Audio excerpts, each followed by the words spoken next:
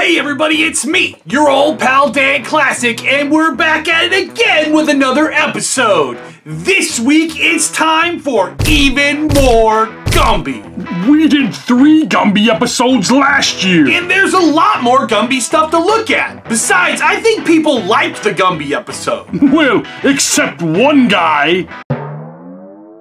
They didn't say they didn't like the video, they just made a request. And at least they said please. That's true, but it's too fucking bad that I have no fucking plan to fulfill their fucking request. Shit, yeah. You goddamn right. This is the Dan Classic Show, and this week, it's even more goddamn Gumby. Raz Holly, hit the motherfucking music!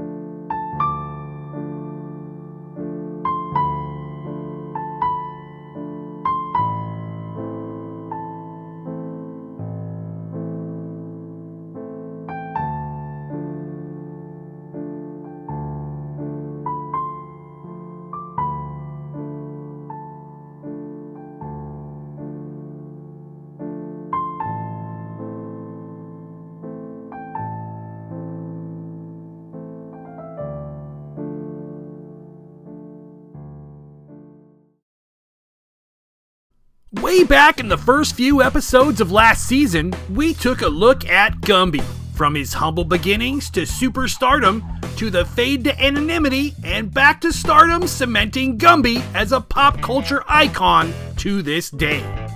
We took a look at the Gumby collectibles from the beginning with Lakeside all the way up to today's NJ Croce Gumby figures that can still be found at retail. With Gumby merchandise being made consistently for decades, I certainly don't have it all, or even know about every single Gumby collectible available. And even with my relatively small collection, I couldn't cover everything in the first 3 videos. Not to mention that I'm always on the lookout for Gumby stuff, so new items get added to the collection all the time. This time we'll be taking a look at some of the Lakeside stuff I didn't have or couldn't get around to last time. A classic Ben Cooper Halloween costume, and even more Lakeside non-Gumby Garby. Let's start off with some more Lakeside stuff. Lakeside Toys, later Leisure Dynamics, was eventually purchased by Hasbro and sort of lost to time. What people might not know is how influential Lakeside Toys was to the industry, and how much stuff that was originally Lakeside is still around to this day. Besides Gumby, Lakeside Toys was the company responsible for Barrel of Monkeys, Tubtown, Harbor Village, Big Wheel predecessor the Cheetah, as well as other old favorites.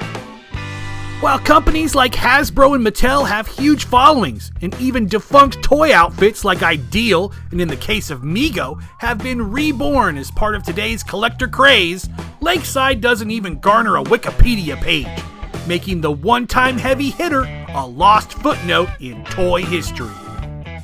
Through collecting Gumby, I've been reminded and even discovered more of what Lakeside was producing up until being absorbed by Hasbro.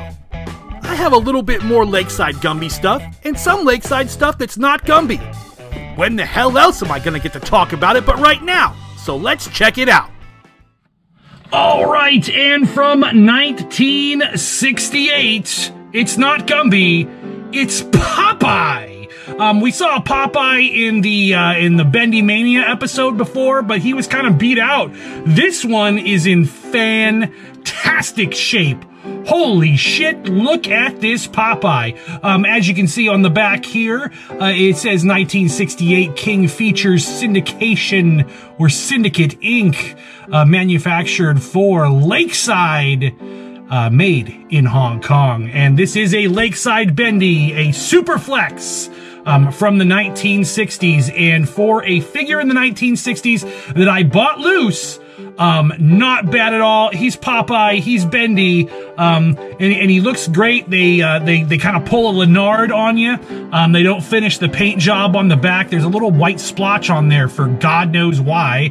Isn't it nice? Could we finish the cape? Finish the hat? Finish fucking Popeye, for Christ's sake. But anyway, they would make Popeye for years, and NJ Croce still makes a Popeye figure, and you can buy them pretty much the same place you can buy Gumby. But anyway, that's Popeye from Lakeside. Okay, and remember when I said that Lakeside was the, the original creator of Barrel of Monkeys? Well, they went back to the well on this one with Spider-Man Hero Heads game. Ages 3 and up. Really? Like, this stuff's gotta be really tiny, because inside Spider-Man's head, is little Spider-Man, Barrel of Monkeys men. And I'm keeping this closed because I'm actually going to give it to a friend of mine, and they're going to open it up. Hopefully he'll open it up, and he'll see it here in the next couple of weeks, and we'll get to see it open. But let's take a look at the back here. One, spread out all the Spider-Mens. Use the ring on the hero. It's fucking Barrel of Monkeys. I'm not going to sit here and read all the things, but look at this. There was Disney ones. There was other Marvel ones. Back when Marvel, like DC always had the logos, Marvel had the heads. Marvel had more heads. And then you try to link the guys together. This thing, you hook it to the top of the Spider-Man head, because there's a little eyelet there, and you use Spider-Man's head to pick up all the Spider-Mens, or as many as you can. And that's, it's the same way. It's Barrel of Monkeys, but it's sort of a smaller, shrunken down version in a Spider-Man theme, and it's only by Lakeside Toys. So let's go back to the 1960s. Again, 1965, Lakeside Industries, Inc. We have Gumby and Pokey hand puppets. These are my Gumby's in better shape than my Pokey. Pokey's got some rips and tears, but again, they're from the 1960s. They were bought loose. Whoever had these back in the day, man, they really liked these. There's lots of love given to these things, and it's cool. It's cool that you can see that somebody had a good time with these old guys back in the day, playing Gumby and Pokey puppets. We can see right here on the little tag. There he is, Gumby, the logo right there. 1965 Lakeside Toys, a division of Lakeside Inc., Minneapolis, Minnesota. Made in Japan, back at the beginning of manufacturing in Japan. Later on, we would see the Jeep that they would create. We saw in the other Gumby episodes. These are the puppets. I missed them last time. I've had them the whole time. I forgot to add these in here. I've been trying to figure out what I want to do with these, because they're difficult to display, because you can't really stand them up. I guess I could put them onto sticks or something like that. But these old fabric shirt things that they have on them, they haven't really held up very well. So, I guess I can just kind of keep them how they are, keep them preserved, I guess. But this isn't a fucking museum. I'd like to figure out a good way to display these and to show them off, because they are cool. I do like these heads. They're good sculpts. They're really neat, and they're like oversized in comparison to the figures. But that is Gumby and Pokey hand puppets. Okay, and so for anyone that was upset that I didn't open up that stupid Spider-Man thing from the 80s, here is another Superflex by Lakeside. Walt Disney's Donald Duck, from 1968, Lakeside Industries, Inc., Minneapolis, Minnesota. He sits, he stands, he bends, and twists into thousands of funny positions. This is 53 years young. In my hand, a carded, unpunched figure from 1968, this Donald Duck figure. Apparently someone was trying to sell him for $1.19 at some point. I don't know when they were trying to sell him for $1.19, because he's certainly worth a little bit more now, but he's about to be worth a little bit less because I'm about to open up this figure. But first, let's punch out that punch hole. Here we go. Oh, it tore. I tore it. What? Oh no. Oh, it's falling apart in my hands. There. I finally got the hole punched out. Open it up. Open your fucking toys. And there he is. There he is. It's, oh my God, from 1968. For the first time since the 20th century, touched by human hands. The last time was probably when he was put on that card. Maybe even just a machine put it on there. So maybe it's never been touched by human hands before. And mine is the first to touch it. It's fucking Donald Duck. And he looks kind of dirty for some reason. The bubble was a little cracked. So, you know, bacteria or mold and shit could have got in there, but it looks like he's pretty mold-free. He does have a weird pink smudge on the back of the head. I do believe it's from the packaging. Oh, wow. Look at this. Ew. Okay. Well, that's no good. Well, you know what? I'm gonna be careful with this fucking thing, because it's like it's just melting in my fucking hands. But he's still bendy. Look at this. He's brand new. He's bendy, and he's all mine, baby. It's from 1968, Lakeside's own Donald Duck. And look at what we have here. Finally, I searched, I strove, I went from place to place, I looked high and low to find a Lakeside Gumby from 1965 on the card. This one's unpunched. I worked for a long time trying to find this goddamn thing. I saw one pop up and I was edged out by $1 on an eBay auction, which actually made me literally depressed. I was literally depressed. But I did not lose hope. I did not lose hope. I knew that one day I would be able to get my own Lakeside Gumby on the card. And guess what Dan Classic does to carded figures? He opens them up, but I'm not gonna open it yet. First, before I open this up, I'm saving it. It's like the finale of the episode. So before I open this up and we get to see what a fucking Lakeside Gumby from 1965 looks like on the inside, I am going to show you, or we're going to talk a little bit about the Ben Cooper Gumby costume from a long time ago. Let's take a look at that. Okay, and speaking of things I'll never get around to talking about otherwise, we're going to take a look at a Ben Cooper Gumby Halloween costume. If you didn't already know, Ben Cooper Inc. was one of the largest manufacturers of Halloween costumes in the US from the 1930s to the 1980s. Anyone who grew up in that 50-year period is likely to remember the iconic plastic masks and vinyl smocks that were adorned by kids all over the country on Halloween every year.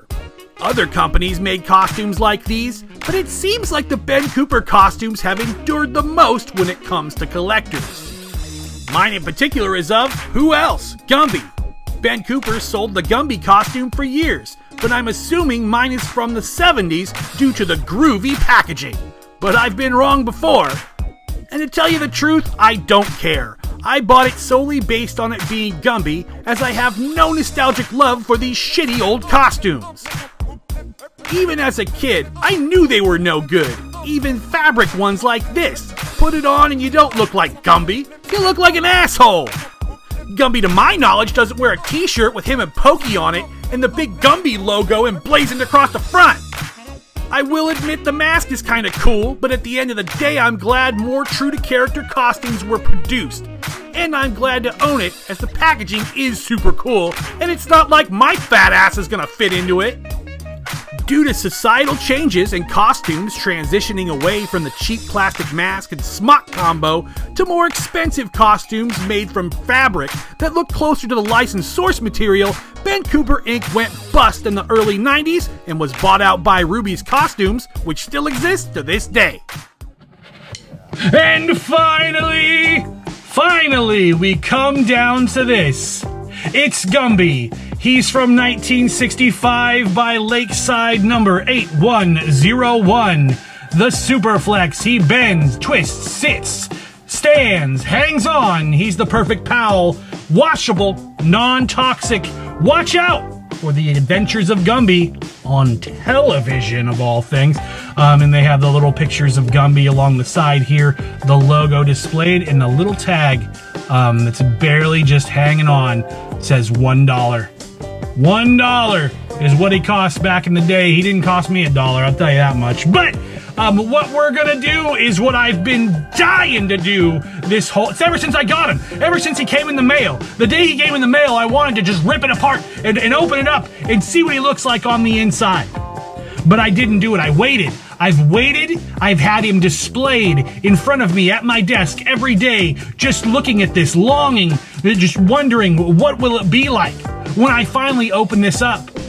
But let's take a little bit more time to see inside here. He's got little marks on him. It might have a little bit of mold.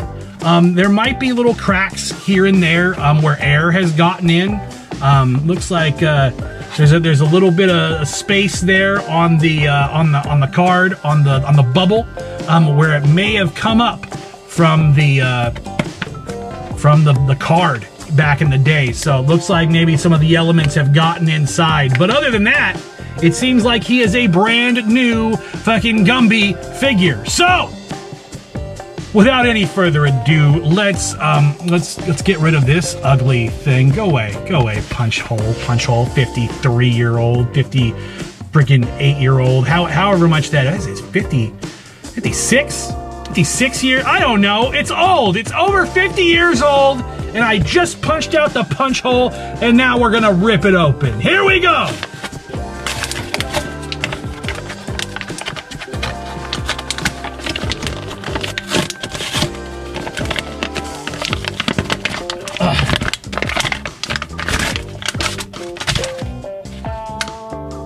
And there you have it. It is a 1965 Lakeside Gumby. Oh my God, he's so soft and rubbery. I love this thing. He's a little marked up. There's some, the packaging is kind of fallen apart over the years, over 50 years he's sat in there. So he doesn't look perfect. But that's fine. I'm completely fine with that because he is brand new. It looks like we've got a little bit of molding, a little bit of something going on inside the box over the years. I might have to keep him maybe in a plastic bag or something, or maybe clean him off. He is washable, if you remember. So maybe the cardboard box, maybe at one point it got wet, maybe something like that happened. We got some air into the packaging with him, but he still is soft and flexible, and his arms aren't broken. Oh my God, he's beautiful! I love him! He's from 1965 by Lakeside, and he's Gumby! Happy Memorial Day, everybody! Well, that's it for this Gumby episode. Tell us what you think in the comments down below. That's a lot of fucking Gumby. It sure as shit is, Jess. Well, goddamn. That's all for now, assholes. Raz Holly, hit the motherfucking music!